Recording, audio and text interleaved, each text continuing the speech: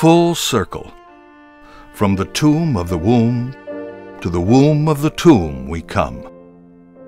An ambiguous, enigmatical incursion into a world of solid matter that is soon to melt from us like the substance of a dream.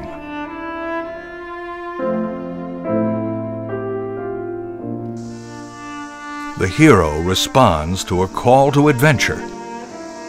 The story often opens with the hero appearing restless. Something is missing in life. There is a feeling of destiny. It is a time of separation.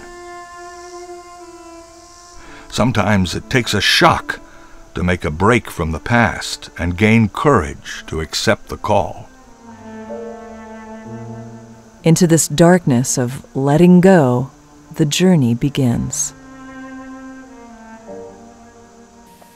We don't live our freedom and our trust and our compassion that is present in the depths of this life. Instead, we live inside a little box. Instead of living this whole relationship to the final reality, we live inside this box. This box protects us from our gross humanity and protects us from the final mystery both. This box has a name. It's called personality. Each of us live in this box of personality. Typically, we don't know we're in a box. We think the box is us. We think the box contains reality. And we need to understand that each of us has constructed this box. It's human-made, board by board, since infancy. This box of well-practiced set of habits is useful. You wouldn't want to be without your box. You wouldn't want to be without your well-practiced habits. They do have some utility. Sometimes we call this box our social conditioning, because what makes up our personality is not unique to us. We've learned it from our society in most cases. We've not created something society never heard of before. Society is also a box, a set of habits that have become customary for those of us who live in that society. But our habits are not our true being. Our customs are not our true being. Our moralities are not our true being. Our beliefs are not our true being. Our personality is not our true being. Our personality habits are also past-oriented.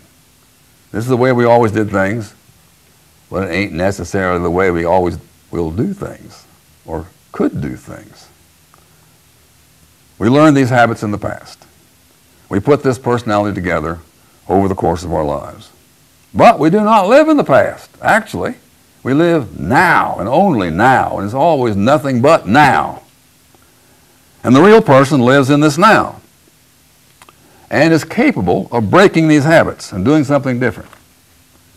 We built this pattern with our essential freedom.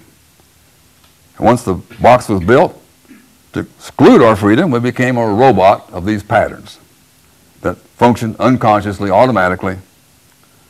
Our personality patterns tend to be inflexible. They do not apply to all the situations that come up in life. So they're kind of like a block of ice that won't move through some of the narrow places in life. You know, they kind of move along pretty good a lot of the time, but then you come to one of these narrow places in life and your block of ice just won't go through there.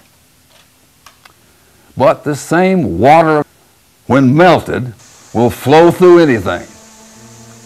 Any spot in the stream, no matter how tough, no matter how narrow, your true essence, your true freedom, your true spontaneity, your true creativity will flow fine in that spot. Our true being is flowing water. This discontinuity and the invitation it delivers to grow into a bigger reality is a universal human experience. It happens to all of us. It comes with the package. We can choose to like it or not. It doesn't care, but it is real. The decision is mine to take this journey or not. There are countless ways to not take the journey of awakening. There are endless ways to pretend that life is the way I want it to be and not the way life is. Endless ways to live in make-believe and illusion. Throughout human history, this path of illusion has been and remains the most popular course through the journey of life. The options for living authentically in reality are not so many. Life in reality is the path less taken. This is the path of the contemporary contemplative, the one who chooses again and again to practice the ultimate encounter awakening to one's own depth reality. The contemplative life is one of intense inner conflict.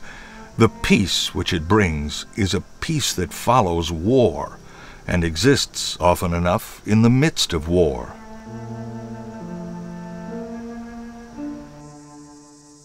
The discontinuity and the darkness invite us each solitarily beyond our comfort zones and into the promise of a greater reality. Please join me on this next step of the journey. Come on out into the deep expanse of the real.